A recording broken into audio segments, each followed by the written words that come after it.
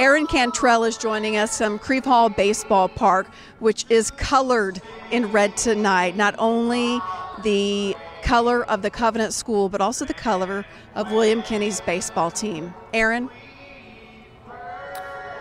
Yeah, Carrie, you know, they do miss Will. He was a special kid and they loved him so much. You know, we did get permission from the coach to be right here, a little away from the field because there is a game happening right now. A lot of young kids are here, but you know, Will's jersey is hanging on that fence and it's surrounded by a lot of red ribbons and a lot of red bows. And you know, community members, they want to let everyone know that is involved at Covenant School that they are thinking about them. So now community members are taking red and black bows and ribbons and placing them on their houses and their mailboxes.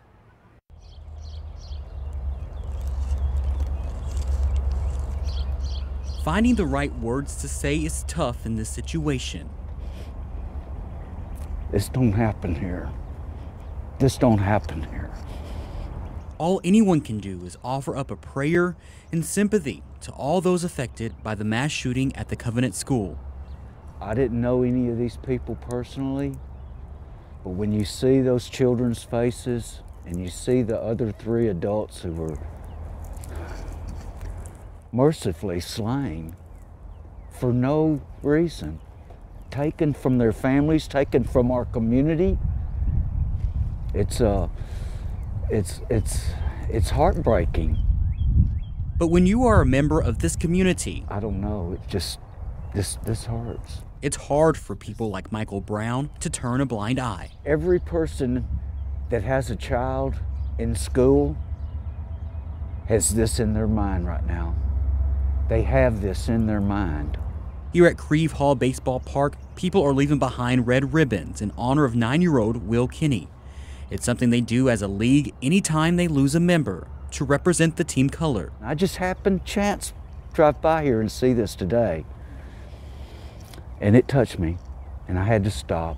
And I had to come over here and kneel and pray and try to let God know that I'm hurting over this. And I'm not the only one. The hurt Brown feels is how a lot of people do. And the ribbons have taken on a life of their own. Homeowners placing them on their home and mailboxes, red and black, colors used to represent the Covenant School. I encourage every Nashvilleian to get those red ribbons out. Let all these families know that you're thinking about them, that you've got them in your heart. No matter where you place the ribbon, the message is tied together to represent hope, community, and strength. I'm going to keep mine on until it wears off. And then I may put another one back on it. If it wears off, I may just stick another one back on it. These families need to know that they're in our hearts and prayers. They need to know that they're loved.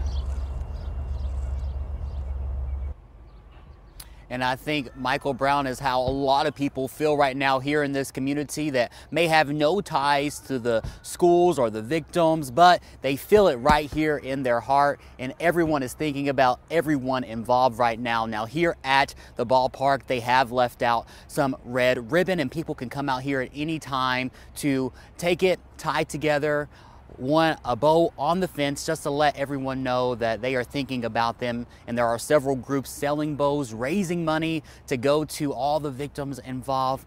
But you know, Carrie, it's a heartbreaking situation, but we're just letting the families know that we stand by them.